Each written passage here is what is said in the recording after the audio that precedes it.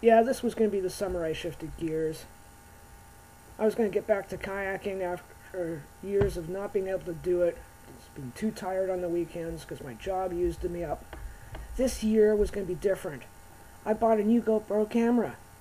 I was going to be inspired to capture both for you and for everybody and myself all of my adventures.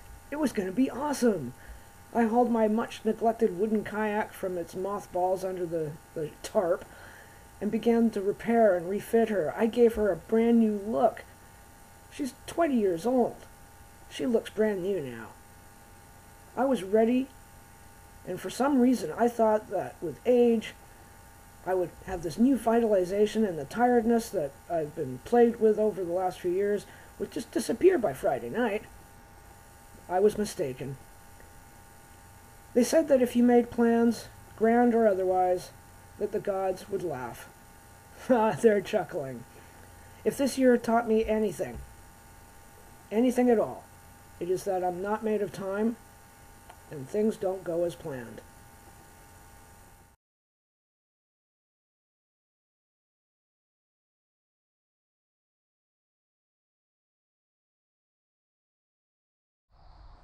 Yeah, with the bungees gone, you can really see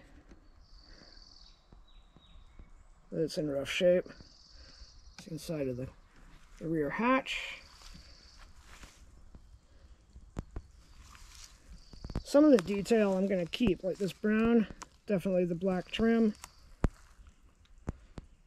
I'm going to clean up the wood shear seam. And just taking off the bungees and the deck rigging,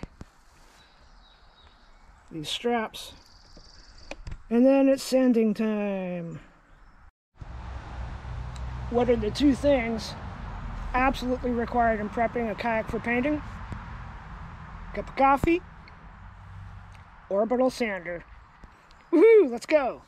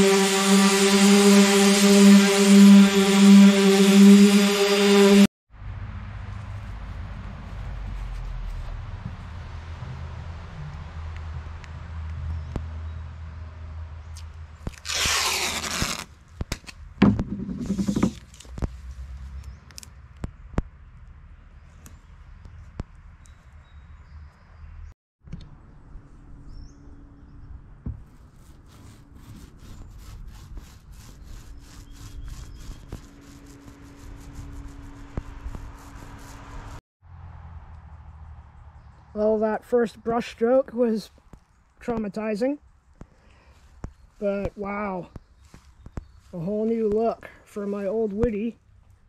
This is actually a Pygmy Kayaks coho kit I built nearly 20 years ago in my living room, and it's been on the Yukon River. It's been up and down both west side and east side of Vancouver Island.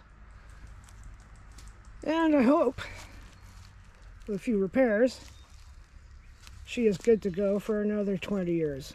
I doubt I am. But, yeah, I think it looks all right. There's a couple of touch-ups to do. I love the gloss red. Like I said, that first brush stroke, traumatizing. But I like it.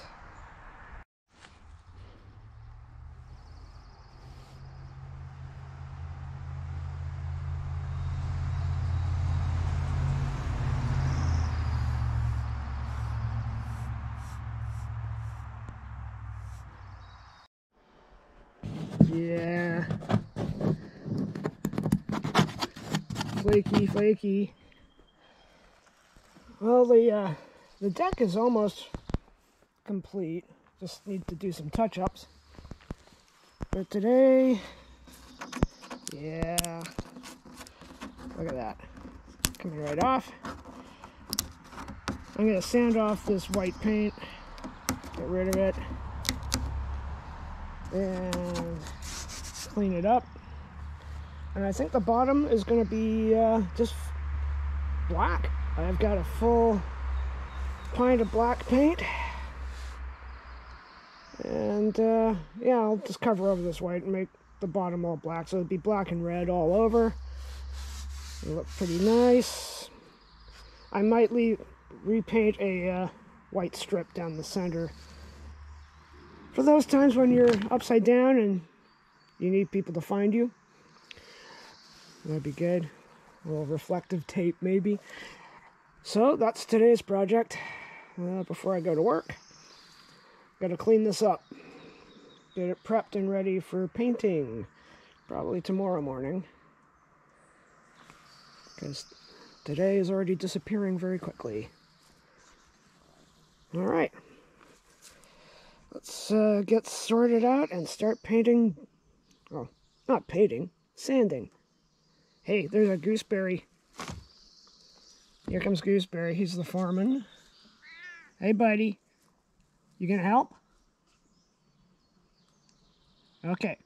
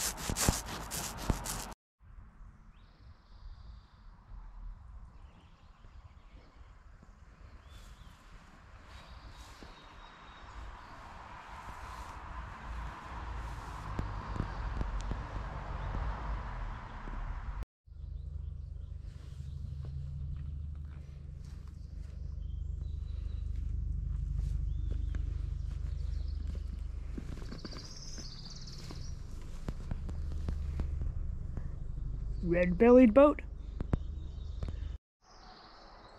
Cloudy skies this morning. It's about day 10 of turning the old Woody into the new Woody.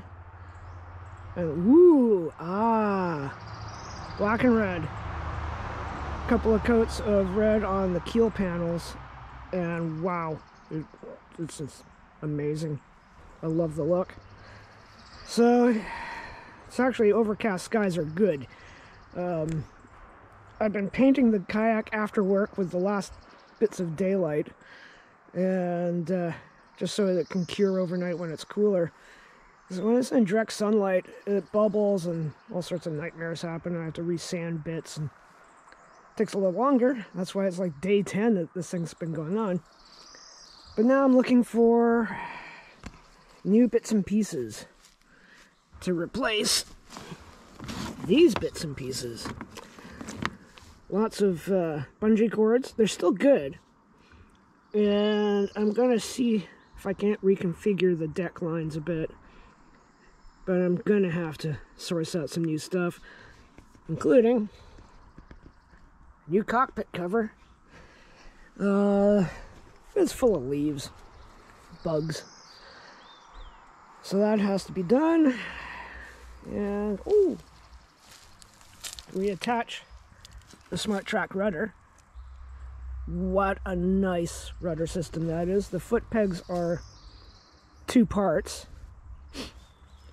You can really brace your foot on them, and you just a light tap with the toe changes the direction of the rudder. So nice. Yeah, that's sharp. Good morning and welcome to day 12 of the repainting of this kayak. Bit of a gap there, a couple of days. Just wanted the paint to dry, do some touch-ups, but the bottom is essentially finished. I just need to put a couple of coats of marine wax and make it nice and slippery. Probably wondering why I didn't do a better job before I painted the bottom of smoothing it out. And honestly, I thought the fine grit sandpaper did a good job, but the HD really reveals every little indentation. So it's not so bad. That is 20 years of hard use, constant use, up onto beaches, up onto rocks. So yeah, it doesn't bear close examination, but it looks good, and it really won't change the performance of the boat. So, you know, it is what it is. The wax will smooth things out, and the indentations are so slight that, you know, I could be messing around with epoxies and putties and all sorts of things, and like, still, rather have an indentation than a lump. So it is what it is. Today we sand off all the messy black paint on the shear seam. I didn't tape this because I knew I was going to be sanding it, and get a coat of varnish and then a couple more coats of varnish. And while that's drying, I'm going to vacuum out the boat. This is why I need to get a new cockpit cover. There's bird poop, cobwebs, leaves, pine needles, and the hatch covers need a good polish. They're going to look sharp against the black once they're clean. And slowly put it back together. It's been a long repaint, but it's been fun. Tidied up the hatch covers. They look sharp. I do need to get some new buckles. One of them's cracked, but what are you going to do? Got the rudder cable reattached. Front hatch, ditto.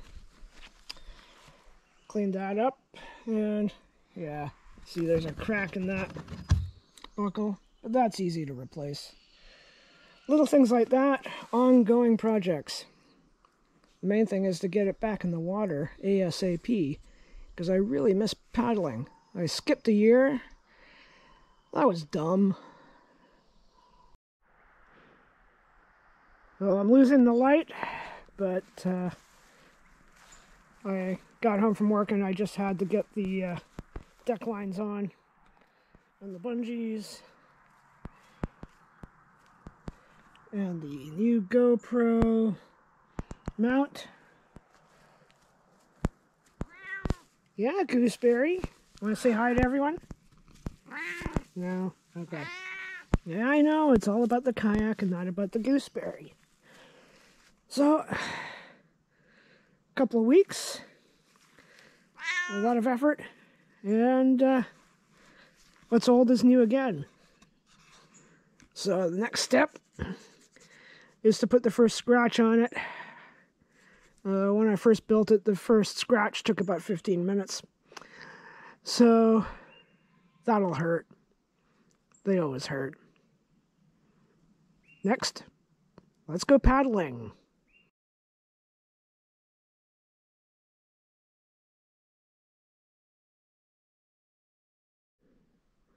Flash forward.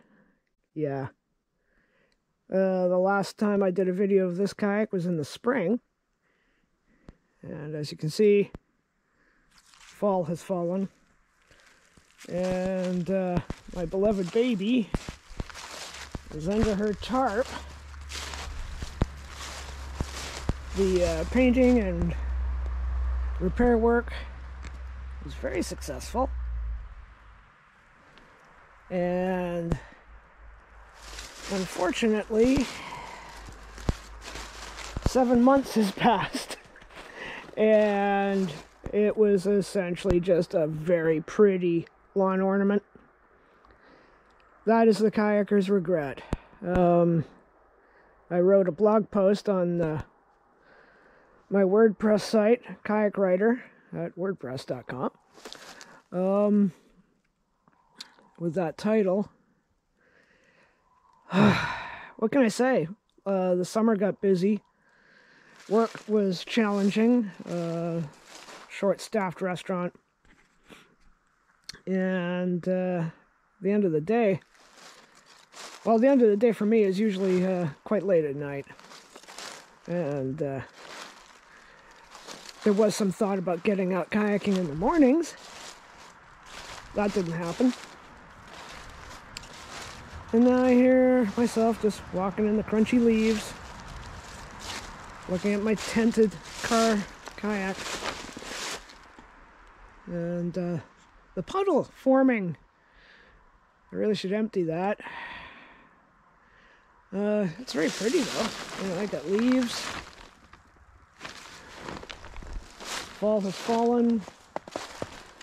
My little island paradise. Looking a little muddy and gloomy. And I didn't get out kayaking once this year. So now it's a full record of 2 years. Not once did I go kayaking. So, gotta start making some decisions about my life. Clearly.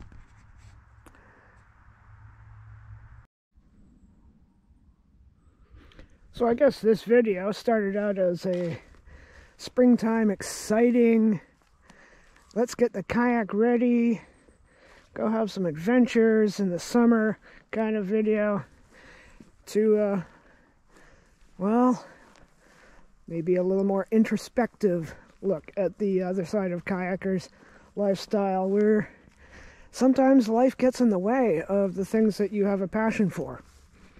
And, the longer you leave it, the less likely it is that you're going to step back into that. That's my biggest worry, is that, you know, okay, so I'm getting a little long in the tooth to work in a restaurant. I'll be 59 in the spring, and the knees are going, the back is going. Burnout is definitely setting in. And it was a means to an end, and it made sense to do it. But the hours are insane. And, you know, I think even if I was a spring chicken, a younger dude, when the age I was when I started getting into kayaking, oh boy, I think I'd be just as tired. There's only so much you can do to your body and your brain in the course of a week. 10, 11-hour days at times, and you know, you set things aside. I love writing. I set that aside. I definitely love kayaking, and took some of the best trips on the West Coast that anybody could dream of back in the early 2000s. And now I hate it. I feel like whenever I write about them or talk about them, it's like I'm that old guy, you know, the glory days. Oh, am I going to be that sad man? I don't want to be that sad man. You know, I'm a kayaker. It's the first time I sat in a kayak on a rainy evening, reluctantly, I might add. I did not want to leave the pub. And the bioluminescence was set off by every raindrop. And I floated away from that dock and really never looked back. And here I am, walking the single file sheep path on the farm where I live, pondering whether or not I should change the name of my kayak blog, because I got lots of information. I've got lots of stuff I could talk about, but it is kind of glory days category if you don't go out and get new content. Fill your brain with new bits of ocean and the scenery and being in nature. And how do I get back to that and make a living?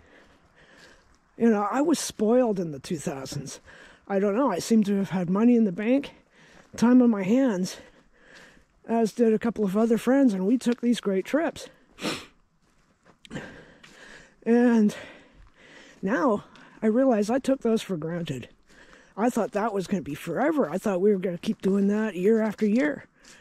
And we didn't. We don't. And I think each of us need to figure out whether or not we can do that again. I would love to. But can you relive those experiences? Do you want to relive those experiences? No, you want to create new ones. And that's what it's about. I don't know, I'm rambling on. It's the time of year, you know, or a month until Christmas. And actually, the reason I'm out here right now is my landlord is kind enough every year to let me wander about, find some spindly little bit of tree that I can use as a Christmas tree in my tiny little house. I haven't done this in a couple of years. I haven't had a tree in a couple of years because I'm off in Victoria at my girlfriend's place every Christmas. But I thought, might be nice to have a little tree in the corner. I'm not sure if I'm going to be on the island again this time next year. Who knows what life brings? Who knows what life brings? I do know that since I did the Yukon River Quest in 2016, maybe 715 kilometers in 3 days is a lifetime of kayaking. It probably is for a lot of people. Not for me. But in the years in between, 2 weekend-long camping trips and a handful of evening paddles. Something went terribly wrong after that race. I don't know what happened. I do blame work. But, yeah, it's time for a change. Maybe I'm having a midlife crisis later. I didn't really have a midlife crisis. I was busy. I don't go for that stuff anyway. I think it's a cop-out. Guys use it as a hidey hole for whatever it is I'm going through right now. A rethink. Digging deep into the Rolodex of memories and digging deep into what makes you you. Oh, seems like a bark field here. Bits of bark. Yeah, I don't know what to say. Christmas is coming. The seasons have changed. I feel like the seasons of me, Kayak Rider Dave, are starting to change as well. Time for changes. You know, a friend of mine once said, you miss 100% of the shots you don't take. Maybe 2024 is a year to take a shot or two. I wonder how the boss would feel if I took a month off in the spring and got caught up on kayaking. Wouldn't that be nice? Do a couple of big trips to the West Coast, chill on a beach with my tent. Well, I've bored you with my whining long enough. So the kayak is ready. It's repaired. It's sealed. It's repainted. It's renamed Big Red. So, I don't know. Maybe next year.